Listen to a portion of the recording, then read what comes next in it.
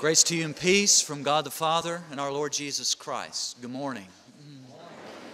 It's good to see you all on this Lord's Day. Of course, it's every preacher's dream to have a full sanctuary, so wonderful to see everybody today. We extend a special welcome to all those from Annapolis area Christian school choirs who are with us, and we look forward to enjoying your offering of music for us today. I'm sure it'll help all of us worship. A few announcements to make before we begin our service. It's also a special day because Jake Treadway is going to be baptized, and he and his family are here with us this morning. So I ask you to remember Jake and those who love him in your prayers as we celebrate his profession of faith and his commitment to Jesus Christ. Unbinding your soul groups have begun. The first group met on Wednesday, and then the Sunday group will meet, of course, tonight at 6:30. We may have sent information out to you that said 7 o'clock, but that's not true. Actually, our meeting today will be at 6:30 in the Armitage Fellowship Hall. So if you signed up to be part of that group, we look forward to seeing you this evening. This coming Saturday, the MS Walk in Greeneville and Greene County will take place. And as is our tradition, we will be supporting that. We have a table set up downstairs if you'd like to make a donation before you leave today, or if you'd like to be a member of the team that walks, you can leave your name there, and Holden Miller will be getting in touch with you about the details of when that walk begins. Next Sunday is Seminary Sunday, when we celebrate the ministry of Memphis Theological Seminary, the Cumberland Presbyterian Church's only seminary. A lot of us have heard of Bethel University. More of us have gone to Bethel University than the seminary, but the seminary is key in forming ministers for our denomination and for many other denominations. So I hope you'll be here next Sunday and consider making a special gift to them. You'll have an envelope in your order for doing so. So please remember that. Next Sunday, Seminary Sunday. For those of you who are our guests, we know that you come from many traditions. The Cumberland Presbyterian Church is a Presbyterian denomination. It's not the Presbyterian Church in America, though, or the PCUSA. It's its own church, and we are a relatively small group located mostly in the South, but we've been around since about 1810. So when you go back to Maryland and somebody says, "Have you ever heard of Cumberland Presbyterians?" you can say, "Yes, I actually worshiped there one Sunday," and we're glad that you're a part of our heritage today. God has promised to be with us as we gather for worship. Let us prepare to meet God.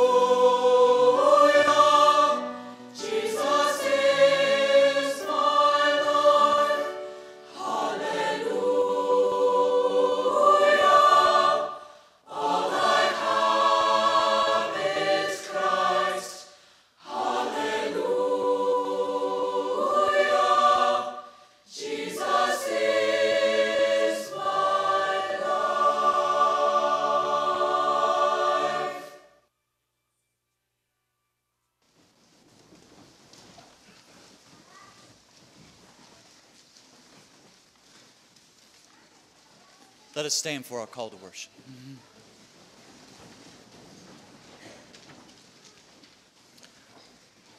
The Lord be with you. And also with you. Oh, sing to the Lord a new song. Sing to the Lord, all the earth. Sing to the Lord. Bless His name. Tell of God's salvation from day to day. Declare God's glory among the nations. God's marvelous works among the peoples. Praise the Lord. The Lord's name be praised. Let us pray. God of grace, you have given us minds to know you, hearts to love you, and voices to sing your praise. Fill us with your Holy Spirit that we may celebrate your glory and worship you in spirit and in truth through Jesus Christ, our risen Lord. Amen.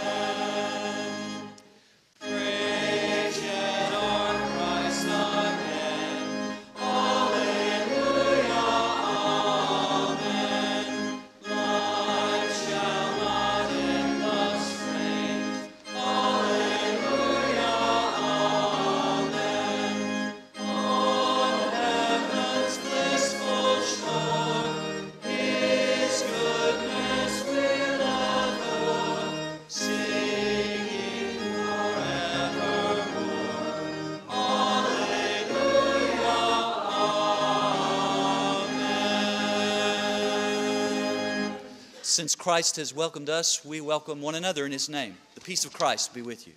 And also with you.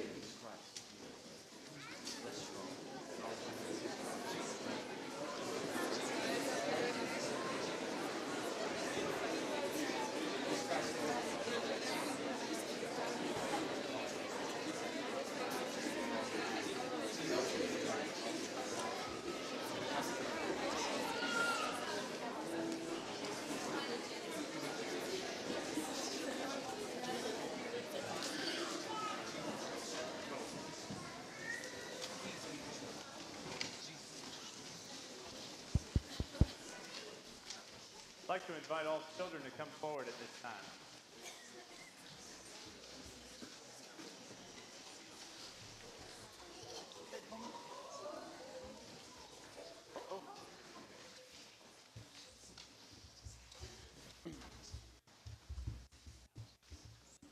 Well, good morning.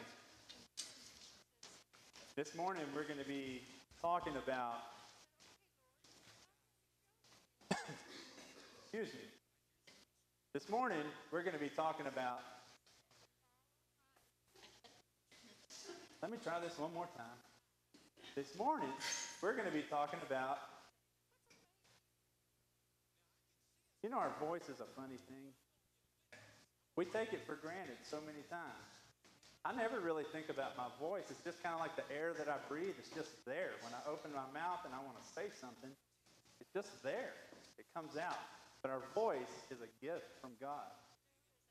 And most gifts that we get from God, we return thanks. We thank God for those gifts. And we praise God. Can you guys think of ways that we could use our voice to praise God? Can you think of any ideas of how we might use our voice to praise God? Did you hear that beautiful sound this choir was singing with their voices? Was that the most beautiful sound you've ever heard? That was a great way to praise God with your voice. Another way is by speaking. And we're about to hear Jake. He's going to say some things that praises God. He's going to answer questions and say, yes, I believe that Jesus is who he says he was. And so we're going to sit right here. We're going to pray, and then we're going to watch. Jake is going to be baptized. But let's thank God for our voices first. So let's hold hands. You repeat after me. Dear God, thank you for my voice. Help me to use my voice to praise you. And if one day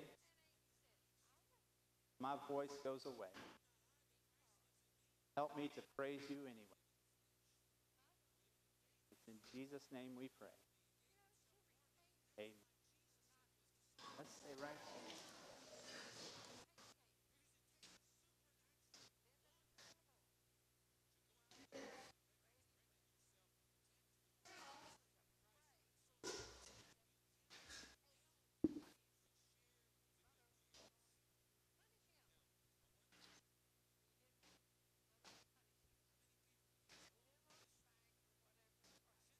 The words of our Lord Jesus Christ.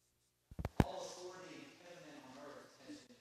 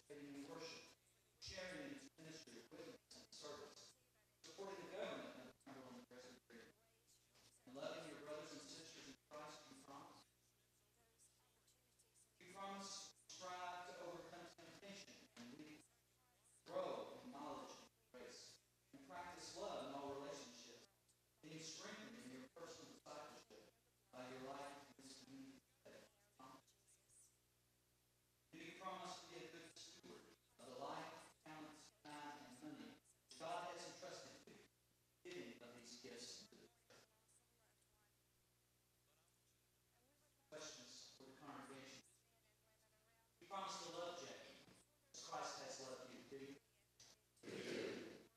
You promise to provide opportunities for you to worship, study, have fellowship, service. Do you? Stand together and say what we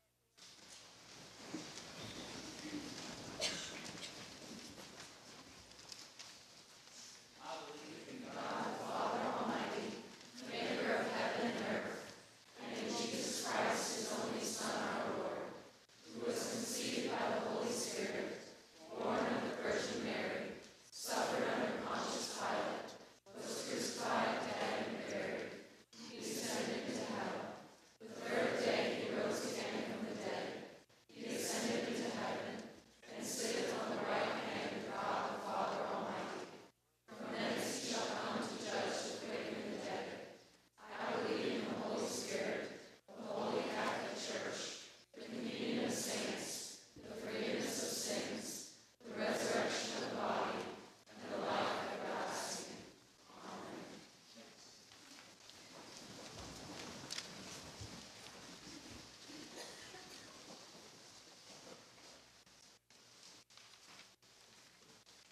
Let justice roll down like waters and righteousness like an ever-flowing stream.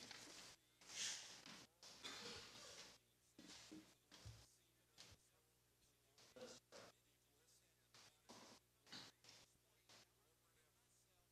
Almighty God, we give you thanks for the gift of water.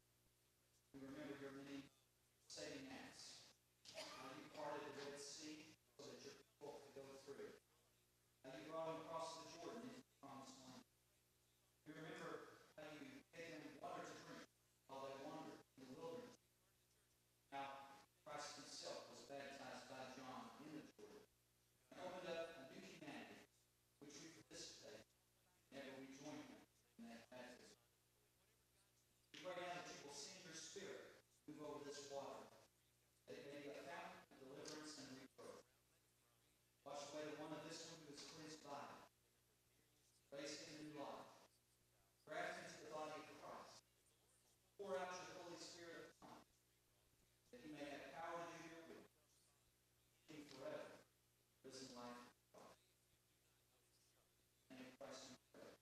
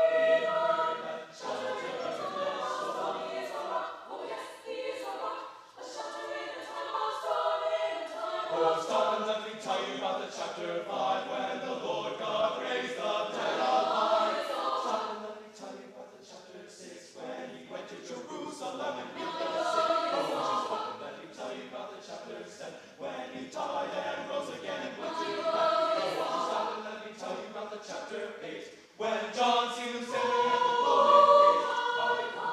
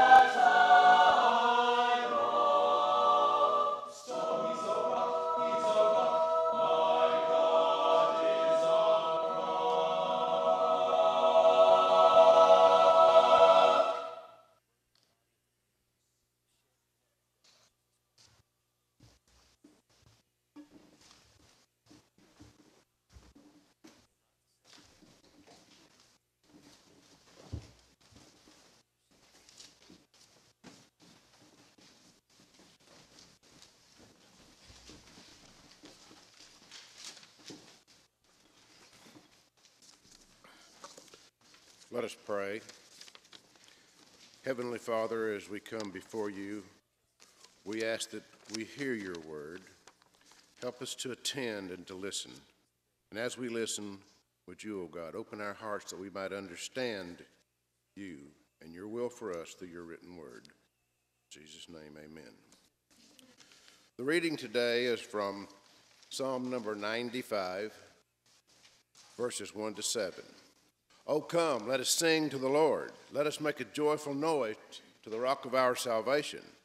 Let us come into his presence with thanksgiving, and let us make a joyful noise to him with songs of praise. For the Lord is a great God, a great King above all gods.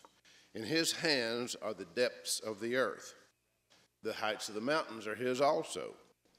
The sea is his. He made it. The dry land which his hands also have formed. O come, let us worship and bow down.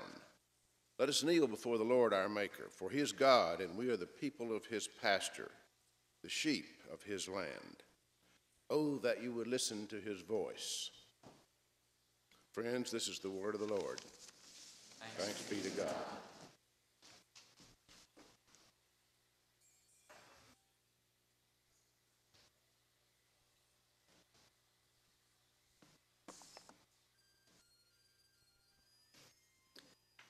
As most of the regulars here know, and the visitors are about to find out, I have a 15-month-old grandson with some serious seizure troubles. He's doing great right now, carried along by good medicine, the prayers of these people, and the love of his family. His parents have him enrolled in something called music therapy. This past Monday, he was the only one in class, which gave him a chance to showcase his skills. The therapist pulled out a guitar and a drum. "I'll play the guitar," she said to Everett. you play the drum. She strummed the guitar twice. He beat the drum twice. She strummed 3 times. Everett gave back 3 beats to her. You are way too young to be doing that, she said. I'm not bragging, of course. Okay, maybe I'm bragging a little bit.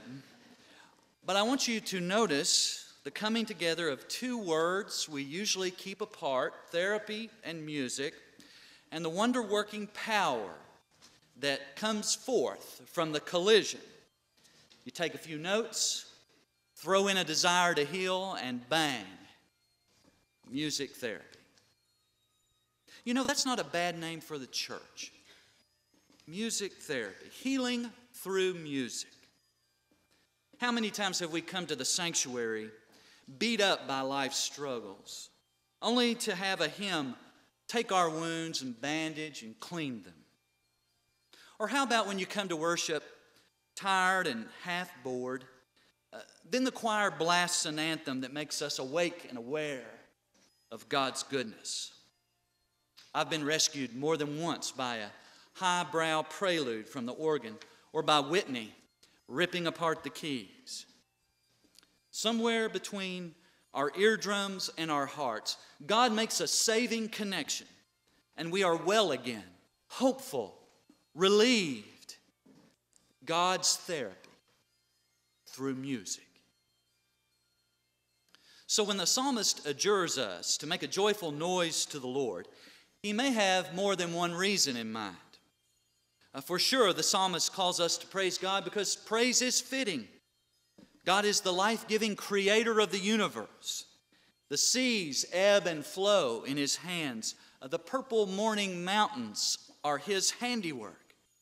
Whether singing makes us better or not, it still makes sense at all times and all places to lift our voices in praise to the great and glorious God. Yet the psalmist probably knows what we know. Music also puts us back together.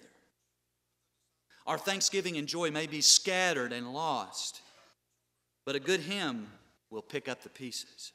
Hope may be missing some vital parts, but the right arrangement of "Be Still My Soul" will reconstitute the whole. I can read "The Lord is my shepherd, I shall not want," but when I sing it, suddenly I am lying down in green pastures and drinking from the quiet waters by. So there are at least 2 reasons to sing our faith. 1, God deserves it. 2, singing makes us well. Therapy from God through music. In fact, God's music has such restorative powers, it's been known to raise the dead. When we lived in Marshall, Texas, the congregation led worship ever so often, every few months, in a local nursing home. And worship in a nursing home is much different than worship in a church like we are gathered here today. Most of the residents of the nursing home have lost eyesight, or they can't hear, or they've lost their voice, or some combination of those 3. Often, the song leaders are the only ones who sing when you're worshiping at a nursing home. And often enough, the residents may stare off somewhere away from the live action that's happening in front of them. One day while we were leading worship in that nursing home, the staff wheeled in a woman who was just like everybody else, except even more so. She was slumped across the table that was attached to her high rolling chair. She appeared to be asleep, almost comatose. The staff tried to tell her something. She didn't make a response. I'll admit the idea passed through my mind. Why are we bringing this woman here? Obviously, she couldn't participate. Then the old piano, the out-of-tune one, began to clink out Amazing Grace. And when I looked up, the woman who once was slumped over her desk attached to her chair was missing. I don't know where she went. But in her place was a long, tall woman swaying with the music, her thin ebony arms stretching to the heavens, her eyes wide open, looking straight at God. Where did she come from? She was good as dead a few moments earlier, but the music found her, you see, and brought her back to life. And in case we may need more than one story to help us believe in music's wonder-working power, remember Mrs. Allen. Mrs. Allen had Alzheimer's. She had worried her whole life she would get it, and her worst dream came true. Her husband was good to bring her to church, though. He kept bringing her even after she couldn't recognize anyone. She couldn't speak. People would greet her, and Mrs. Allen would look right past them and would never acknowledge that they had spoken to her. But every Sunday, her husband brought her to the sanctuary, probably as much for his good as for hers. Well, one Sunday, when the ushers were bringing forward the offering, I looked to my left, and there was Mrs. Allen standing on her own 2 feet. Every muscle and nerve in her body was singing the doxology. She couldn't speak now, but she was singing. She never missed a beat. She got all the words right. Praise God, from whom all blessings flow. Some of the last words she ever spoke. Praise God. I'm baffled that some people downplay the importance of music. Are you kidding me? Most of us aren't won over to God by the rational arguments of the philosophers. Most of us are sung into the faith. God gets to us with sound waves and bass guitars, violins, and willing soloists. We remember Mother singing a hymn, a gospel song, while she was doing the dishes, or an uncle who whistled Love Divine while he was puttering around in his flower bed. Worship songs stay with us, and when we need them, they come back to us to make us brave, or to increase our trust in God, or to help us ask forgiveness and release. Make no mistake, we don't sing just to eat up time before the preaching starts. We sing because we need it.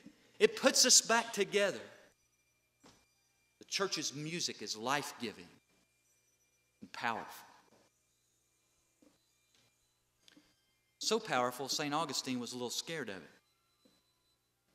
He knew from his own experience that a psalm attached to notes had a greater impact than just the words by themselves. He talked about a hidden correspondence between faith and music, which led him to weep whenever he was singing parts of the Scripture as a young convert. But Augustine worried that folks would get so wrapped up in the music that they wouldn't pay attention to the words, and they would just fall in love with the music itself because it made them feel good. In short, Augustine didn't want to make music an idol, the next golden calf. I think Augustine might have made a good Presbyterian, wary of anything that might bring pleasure. We have to acknowledge that he has a point, but I can think of something almost as bad as being misled by music. What if the music died? What would happen to faith then? Where would we get the words to cry out our grief?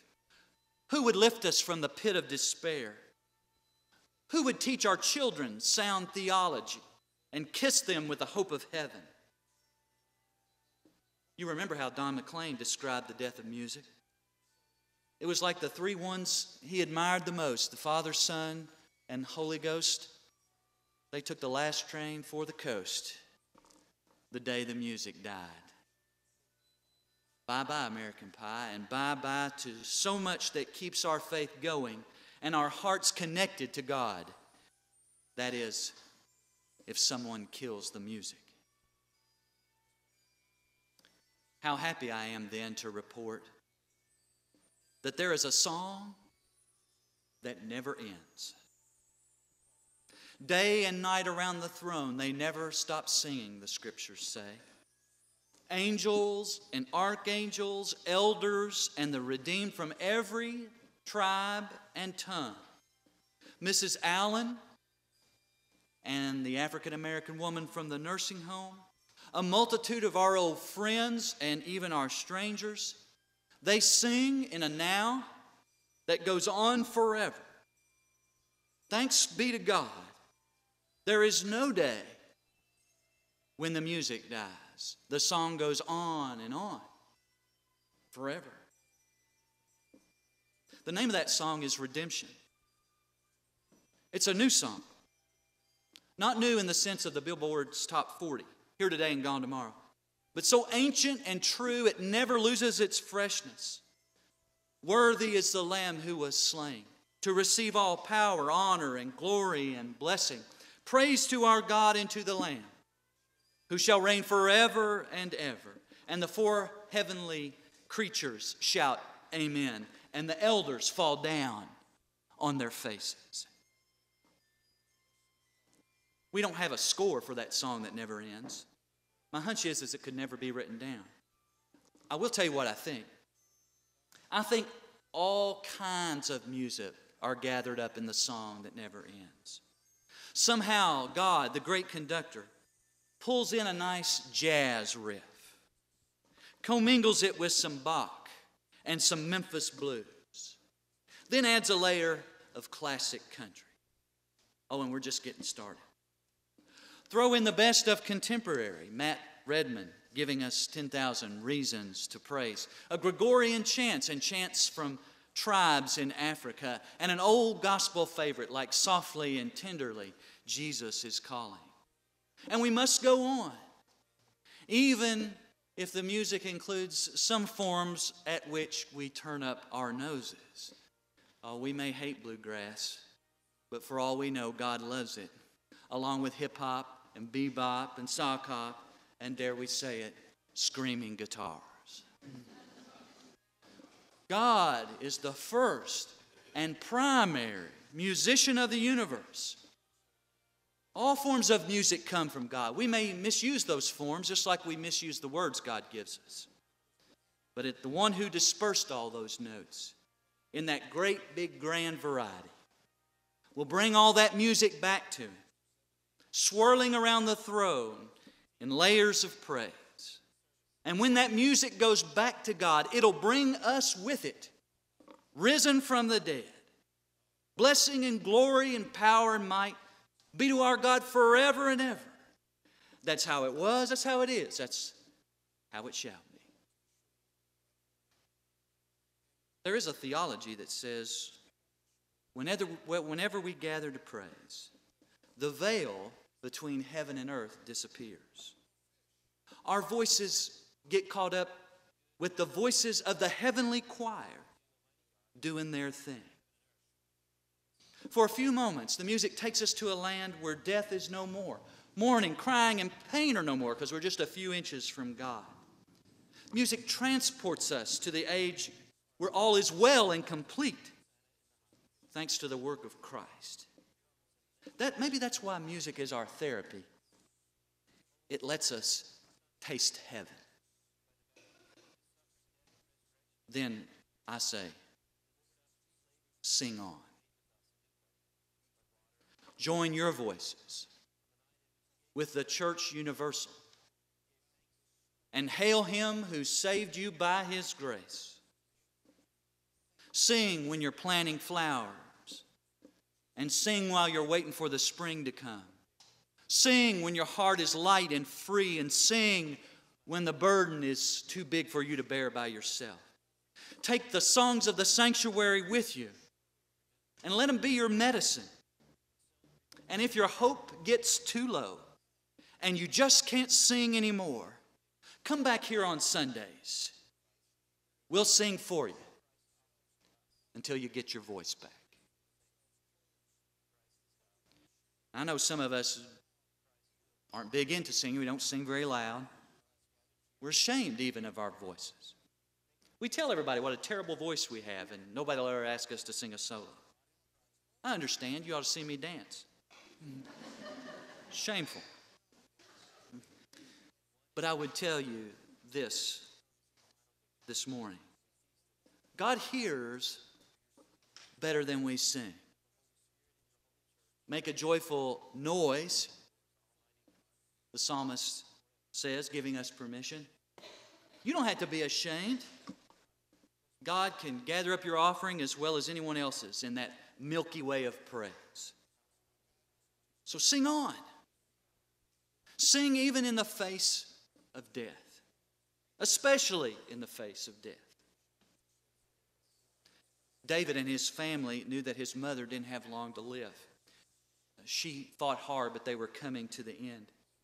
The hospice nurses had called. It won't be long, they said. So the family went to be with his mother at her home. They gathered around the bed. What'd you do then?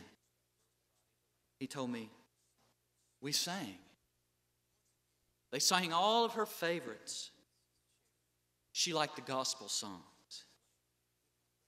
Now that's the way to go. From one song into these songs. From night into day. Oh, the church doesn't sing to avoid death. We sing to face it with hope. Somewhere between our eardrums and our hearts, God makes a saving connection. And we are well again, hopeful, relieved.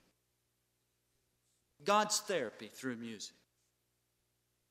So sing on, friends, with the angels and the archangels, people you loved who've died and now gone on to their reward, people you don't even know. Sing on. Sing all the way home.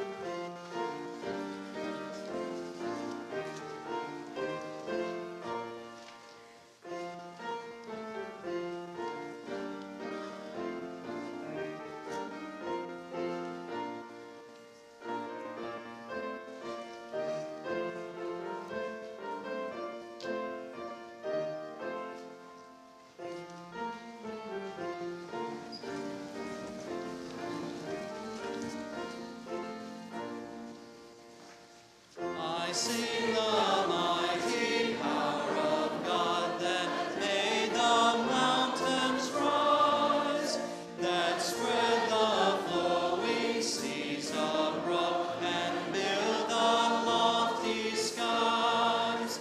I sing the wisdom that ordained the sun to rule the day. The moon shines full at his command, and all the stars obey. I sing the goodness of the Lord that filled the earth with food. He formed the creatures with his word and then pronounced them good. Lord, how thy wonders are displayed where'er I turn my eye. If I survey the ground I tread, or gaze upon the sky,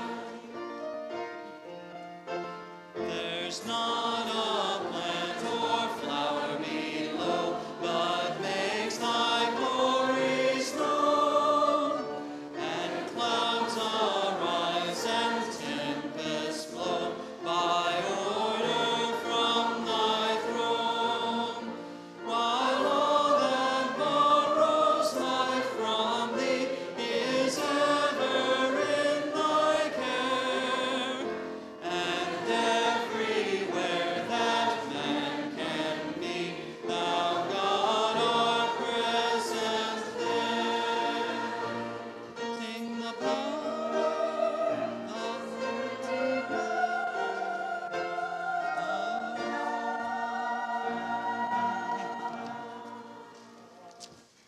You may be seated.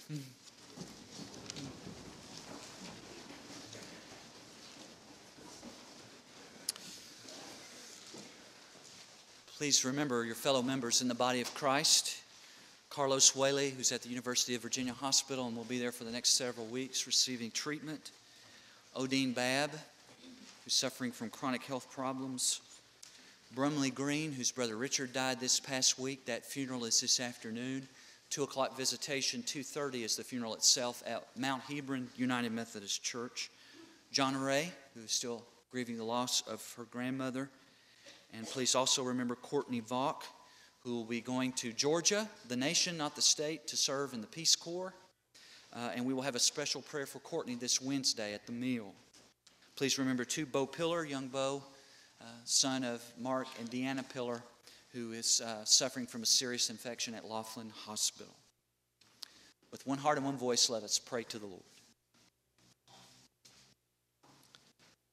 Holy and true God, hear the prayers of your people offered in faith and hope. May your Spirit pray in us, interceding with sighs too deep for words. We praise you for choirs, choral groups and bell choirs, secular and religious, college teams and senior groups who lift our spirit with song. Especially we hold before you today the choir with us this morning. Travel home with our new friends and bless them as they bless us. We praise you for all who lead music, choir directors, band directors, instrumentalists, and conductors. In their pursuit of excellence, give them the resources and encouragement they need, for they make the world a glad and pleasant place. We also remember before you those who cannot hear your music. Come to them in your Son Jesus, who had compassion on those shut out from the world of sound, and build their faith in silent, meaningful ways unknown to the rest of us. Remind all of us of our baptism today as we celebrate Jake's, that act by which you claim us, mark us, wash us, and renew us. May we know ourselves as your children and live in such a way that we reflect your wisdom, goodness, and love. Take us back to the water when we are afraid, guilty, or alone, and confirm that we still belong to you. O God, heal this wounded world of ours. Care for the sick. Touch the untouchables with mercy. Hold up the grieving and release those trapped by addictions. We're talking about people we know and love. We're talking about us. Be our help, and let us help you help others. Oh God, when these prayers are over, your everlasting arms will be underneath us still. Let us rest in that truth and live by it. Through Jesus Christ, our living Lord.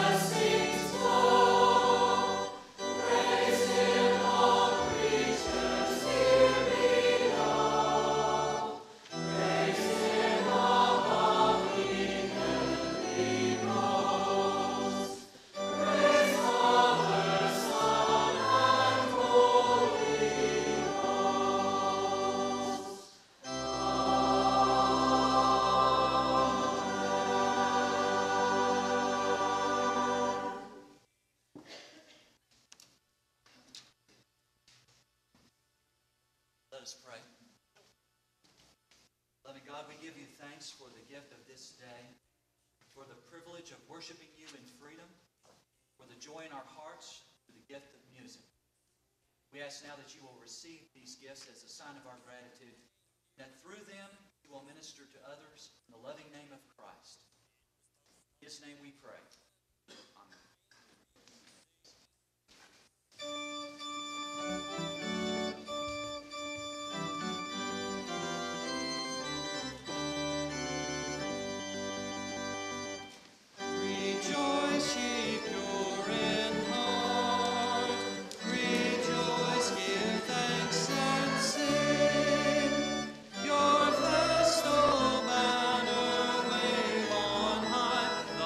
Cross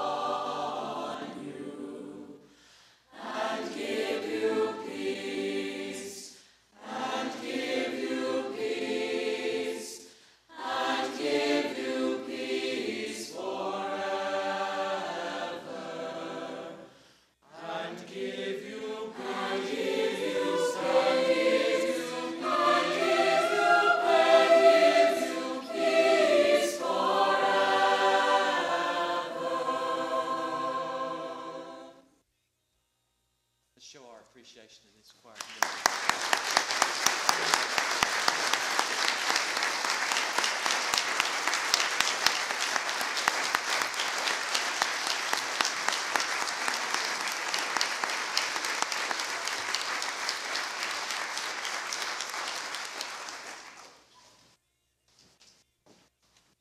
Go in peace and go sing your song. Blessings of God the Father, Son, and Holy Spirit abide with you always. Let all God's people say,